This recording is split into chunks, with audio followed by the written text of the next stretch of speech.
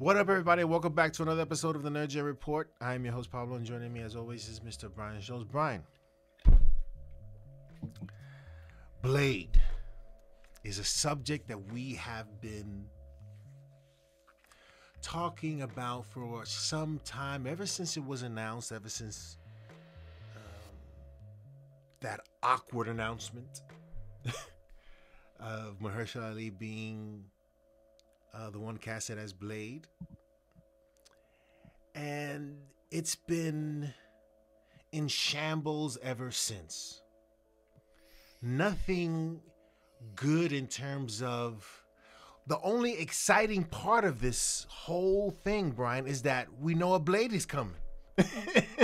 But the details of it have been horrific as to what we will get. I had an interesting conversation with Tracy the other day, Brian, and he's saying Mahershala Ali is feeling the pressure and he's doing whatever it takes to get this movie done because he realized what he put himself in, Brian. He called Kevin Feige. He said, I'm the guy to do this. I want to do this. He cannot afford now to step away from this role, Brian, and have someone take over. We have not talked writer's strike as much, but this is one of, this is the first writer's strike, I believe, since 2008, 2009. And it has all the makings of a protracted stoppage, simply because one of the core issues is how to properly compensate writers in the streaming era. The conventional formulas for how writers got paid has been completely upended by the fact that, when you binge shows, when it's impossible to know ratings, it's just muddying what exactly the contribution is from a monetary perspective and how do you reflect that into contracts. So this could take a while. Yeah. But I think what you're getting at, which I agree with the second I saw this headline, is that I think the writer's strike will be a very convenient excuse in certain cases to shut down troubled projects at various studios. And they could say, well, with the strike, we just, we couldn't wait and we had to move on and scheduling conflicts and blah, blah, blah, blah. And you got the air cover, but underneath what you have is a doomed project that never gets off the ground and sees the light of day. And with every report, this Mahershala Ali Blade looks closer and closer to that, to me. We have talked about the schedule at Disney, and Bob Iger said it needs to spread out. There probably needs to be some pruning. I think the odds of this movie ever making it of this version of the Blade movie ever making it to the big screen are going down to where I would probably tell you it's 50-50 at best that we ever see this. I think, Brian, that despite the efforts being made to get this movie off the ground, these efforts will still go no further than pre-production. I just don't think there was a lot of confidence in this movie being successful. Forget about being made successful, because that's what right now before make it, don't worry about it, right? Now it's like, we need to put out good movies or else the house we built is gonna fall. And so this may, Brian, take a back seat. And unfortunately, despite the efforts being done behind the scenes trying to get this movie up and running, I don't think it makes it. And this is a perfect opportunity to pull the plug, and that is going to be met with a big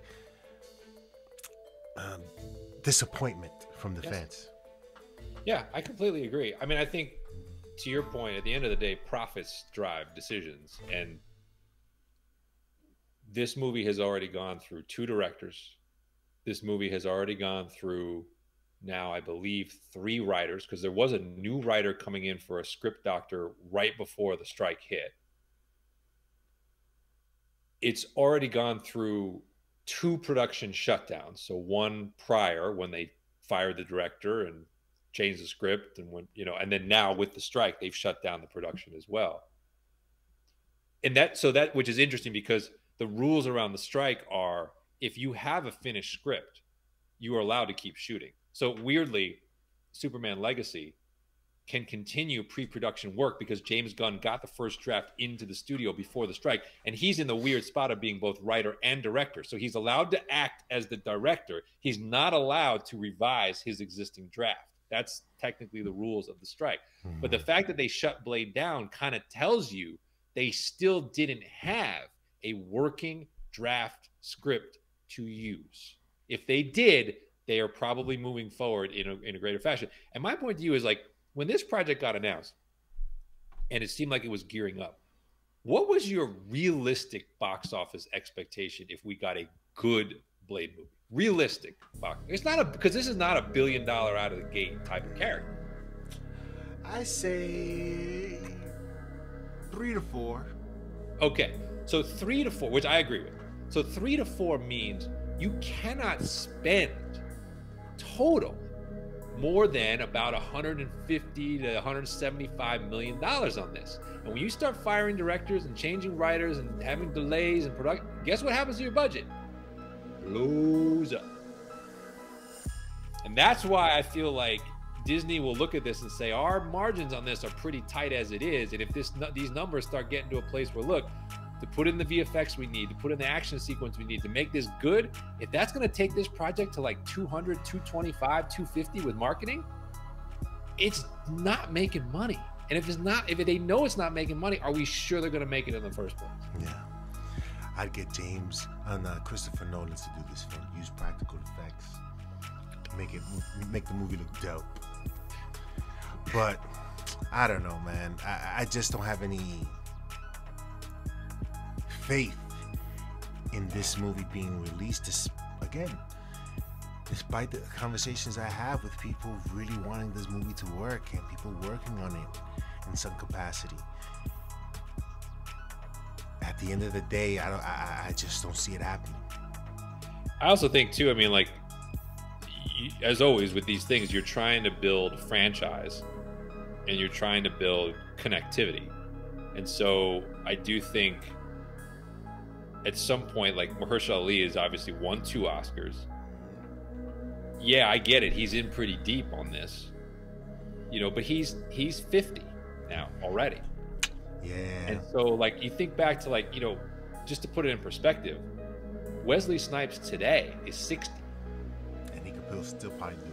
But I'm just saying, so Wesley Snipes is 10 years older than Mahershala Ali right now. Wesley Snipes first played Blade in 1998. Yeah. So think about that for a second when you're like, Wesley Snipes was 35 when he became the Daywalker. Yeah. So how many appearances can Mahershala Ali realistically make starting at age 50 if this first movie doesn't come out till he's like 51 or 52? This is just Kevin not being able to say no. He got bullied. and yeah. Are we calling it, Brian? Are we calling it that this movie is done? I'm not totally prepared to do that, but I would just say, like, I'm down to 50-50. I'm down to 50-50, which is, like, considering they have announced this and the amount of resources they have sunk into it, like, this would be a first. That we have not had an MCU project taken on. Actually, it's not, but it's furthest along. If you remember, Inhumans was supposed to be a film. If you go back, there's a phase where you can find it as a movie. Yes. And then it becomes that ill-fated, disastrous TV miniseries instead. Yes. That's the only other project that literally, I think, got wiped off the board and then turned into something awful as a plan B. They can't do that with Blade, man. It can't. Like, if this thing shows up as like a Disney Plus special that just stinks, like, I don't want that. No, if they do I'd rather start over and wait a couple years with a new, younger actor. Yeah, I think, I'm telling you, man, Kevin needs an enforcer to come in and be like, no, I don't think this is a good idea. Ruffalo, you gotta go. You know? And he doesn't have that. Kevin, he just says yes. I don't know. Yeah, no, you're right. Yeah, exactly. He needs someone outside the parliament brought in to be his conciliary, to basically not tell him, don't get the stars in your eyes. don't be starstruck by these people who are now, you know, looking for that bag from you. Yeah, like, man. Stick to what got you here. Exactly. Stick to what got you here. And he has fallen so far off of the rails, Brian, that I don't know, Brian, if this can recover. Guardians of the Galaxy was just a taste of what we have been missing. Can that be, with the new breed of directors, can that be reinvigorated by these new guys? So far, it has proven that it cannot be. So far, for Phase 4, we haven't. I mean, like, you literally, we've harped on the fact that nobody cares about the current lineup of Avengers, and quite honestly, very few of those characters have given you reason to. I mean, it says something that, quite honestly, the most dynamic, reliable, I would argue, known quantity of who could be a potential Avenger at this point is Tom Hiddleston as Loki. This version of Loki, which is clearly more heroic than like, that's where we're at. But, and then you layer on the Jonathan Majors uncertainty. So you go from, we had hero problems, to now we might lose our superstar in the making villain. You got nothing, man. This multiversal saga is dead. Like, it's just not. It's not gonna get there. Yeah. It's just. Like, if they recast, which we'll see. Like, I heard they started saying, like, I think he's facing a year in prison, or plus 3 years probation or something like that. The charges are getting more real, and that's what, like, we'll see. Maybe it gets settled. Maybe the charges get dropped. There's always a chance of that. But if can Marvel afford to wait? No. So from what I've heard, Brian, and the rumors is that they're making the preparations to move forward and move on, and I think that is the right decision. They just can't wait. He still comes with baggage. Yeah, this is gonna be a rebuilding stage for him again.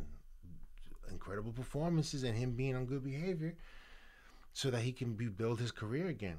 And some people don't get a chance to really come back from strangulation. You don't want that word next to you. No. So, yeah, it's unfortunate, but the MCU has to move on, and I think there are some possible candidates out there. Right, this rumor or this talk of getting Chadwick, what's his name? The actor who played the High Evolutionary. Yeah, that guy to play Kang, and it's like, no, man, come on, guys. What? Bro, what are you talking about, man? Come on, be reasonable. Right. It's like, come on. I mean, having just seen him on screen, you can't switch him into that role right now. Stop it. John Boyega is the guy to get, and you're probably gonna have to pay him a lot because of stuff they pulled with him in Disney, in Star Wars. But he's the only viable other candidate I think is capable of pulling this off. Brian, they can't just put anybody in there. And if they just get somebody else that can act, I don't care if he's white or black. So here's another question with that, because we know Secret Invasion's coming in June. We think Loki's coming by the end of the summer, but like, is this now problematic? Because obviously Jonathan Majors is featured in the second season of Loki, and it's done. It's in the can. It's totally Can they just put that out with no? Or, I mean, they can't reshoot it. That's not possible. But clearly, this season of television is meant to connect to the broader universe. Like, it's a little sticky. Like, the longer this, like, in some ways, I would have been like, if it's in the can, they should have released it already to kind of just get it on the board and get it out before people were like, wait, we got it. Like, what if this thing comes out in a couple months and he's, being sent, he's found guilty? Like, that's a tough look. It's just hard to imagine that they would just not put it out and they just scrap everything. I think it has to come out at this point. I'm just saying, like, promotion, like, it gets tricky. Yeah. He's supposed to be playing multiple variants. So I mean, and the bad side of it is like, what if he's fantastic? Well, you know he's gonna be fantastic because he's crushed it at every turn. That's not the issue. He's brilliant. He's a brilliant actor. That's not the issue. But then like it goes back to, okay, so like you have that influx, and there's just nothing on the board where you're like, but that's it. Here it is. But it is an issue, Brian, if he's fantastic and it's like, and you're talking about replacing him. Yes. Oh yeah, it'll draw attention to like how irreplaceable he actually is, right? Marvel bet the house literally on this guy, this one guy, even more so than they ever did in phase 1, 2, and 3. Yeah. But then they don't have that thing is they don't have a backup project or storyline where they're like, Guardians 3 was really the last sort of like known quantity, not really connected, can get us back on track. Like I'm telling you, like look at the calendar. It's like it's not the Marvels. It's not the Thunderbolts. I predict the Marvels, when we review it and talk about it, is going to be one of our highest shows. Go ahead. And like, which kind of brings you back to like, can Captain America New World Order, we're interested in it, but can that rise to the occasion and really be, in the category of Civil War and Winter Soldier? Like that's what they need. That's the only project. Like Fantastic Four is not far enough along, and I haven't tried anything that makes me feel like I'm banking on that to be the savior. So although the cast looks pretty good, Brian.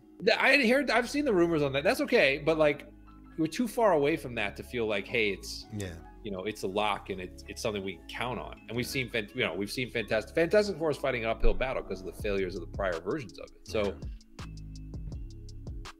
it's slim pickings for the MCU right now to really get back on track. And then you get the A2 Boucher. Chris Evans is like, I ain't trying to come back. Scarlett Johansson. Well, nobody wants to be on the ship when it's sinking.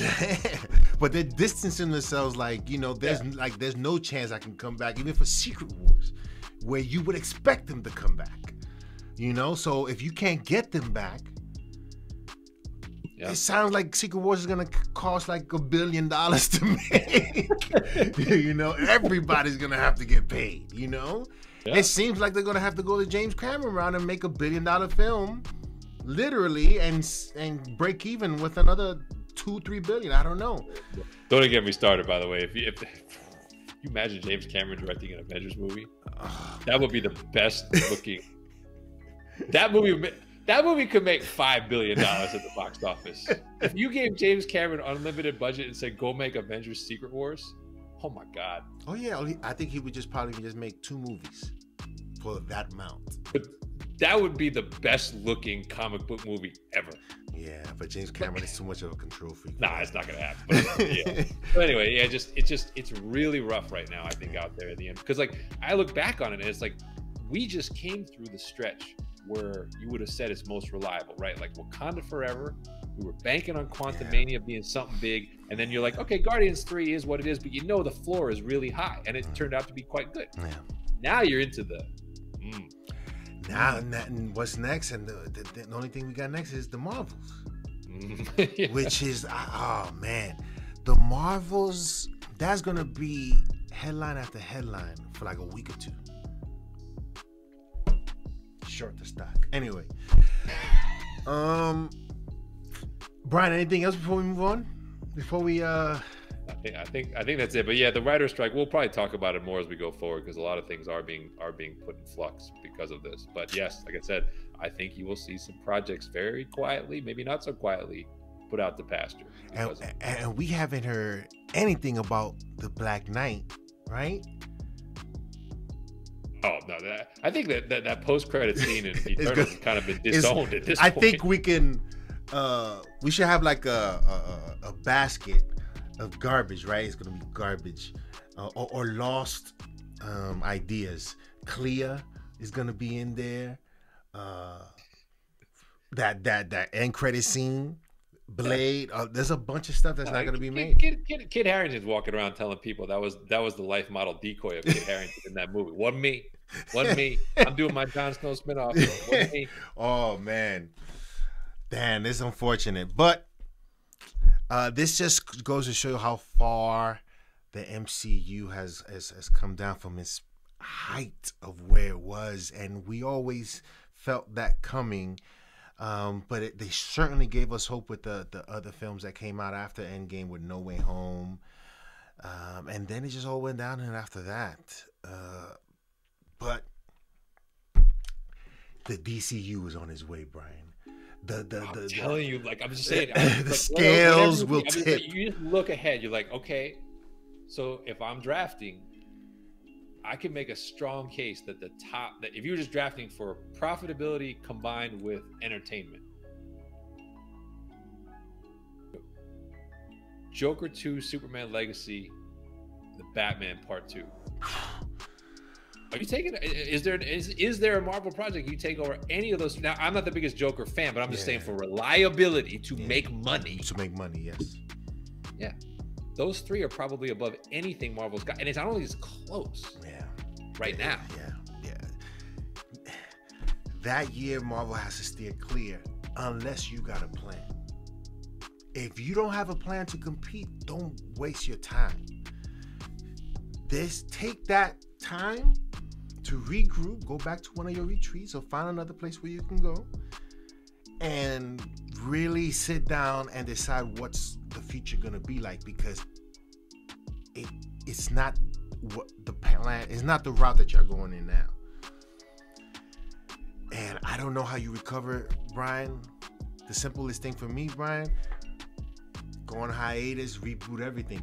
The easiest thing they would have done is reboot after Endgame, right? Because why we need to, just start a new saga of something else, a new storyline. Well, I think that's what they were trying to do, right? They were kind of, we applauded their experimentation early on because they were trying some different things, but they went out the deep end. They kept going. But they started to compound mistakes, right? Yeah. We started, compounded sloppy VFX with too much kind of celebrity reliance, with got away from, core basics, blocking and tackling on building up heroes and building up storytelling. They got away from the element that really the fundamentals of how this works. So who do you blame? Chapek for that? For wanting more? Well, everyone shares, right? Obviously, they made Victoria Alonso the fall person, but look, the Chapek era obviously is going to be viewed pretty harshly by history on many fronts. But you have to blame Kevin for some of it, and you can make your excuses, which we talked about him being stretched too thin, and I do think there's something to that, because he is as we know, his gift as a producer is having that vision and that touch to kind of know when to go big or go small, and when you're not as close to every project, that's impossible. So you have to lay blame at his feet for being too far away. You have to lay blame at the feet of the Parliament, who, I don't think it's a surprise that they can't be Kevin Feige, but clearly that group of producers, when given a lead role, hasn't been as successful at diagnosing what they need. I think you can blame, you could probably throw some blame, and it's a little touchy subject, but some of Disney's, so one of the things that's come out post the Alonso departure is this whole, I don't want to get into a Disney woke discussion, but this idea of there are international markets that do not show or support films that depict certain characterizations. Okay. Yeah. That's fact. Yeah. Victoria Alonso's stance apparently was, I will staunchly refuse to edit out anything to appease an international market that feels that way. And that runs straight into the conflict of Disney saying, yeah, but we need the money. Right. I think that's the reality. We're losing 100 million or 50 million at box office globally every time you do that. Can you tone it down? And if you believe the rumor mill post, her answer was always no. So that inner conflict is also something you have to blame to some extent, because it created storytelling choices that cost dollars. Money, right? It did. So a lot of blame to go around. And you're right. I almost wonder, I don't think they'll do it. But I would argue it is more damaging to force feed the audience a bad ending to the multiversal saga and have those movies bomb than it is to literally just curtains it. If you're going to, instead of replacing Jonathan Majors, what if you use that as an excuse to say, we can't do this? We're just going to stop, and we're going to start with a new path. Is that so bad to the audience if they did that? Versus we're going to recast, we're going to give you weaker movies with weaker heroes, and now we've got, as I'm now predicting, Kang Dynasty making south of $1 billion, which is not acceptable. That's very damaging. Yeah, an Avengers movie making less than $1 billion is just unheard of. It's just unheard of. But it seems like we're heading that route if we continue on this path, which seems like there is no I don't think path to not continue, because they can afford not to continue. So we're gonna get perhaps more of uncertainty with these films, and it is what it is. But let us know in the comment section below what you guys think of this situation. Damn, I forgot what we were talking about, because we talked about so many other things. We started on Blade, and now we're talking to like MCU problems. Yeah, let us know what you guys think of the whole Blade situation, man. I know many of you are wanting this movie to come out, but would you rather not see a bad Blade movie? Is that the right question? Would you rather not see a bad Blade movie? I'd rather not see it. Yeah, I agree. But it's because it's looking. If you go down the trail of looking at the problems that it's had, if this movie is good, it'll be remarkable. It'll be the talk of the town if they can pull this one off. But Mahershala Ali's name is written all over this. Let's see what happens. Hit that like and subscribe button. Share it with your friends. Comment in the comment section below. And we will see you next time on the NerdGen Report. The show goes on!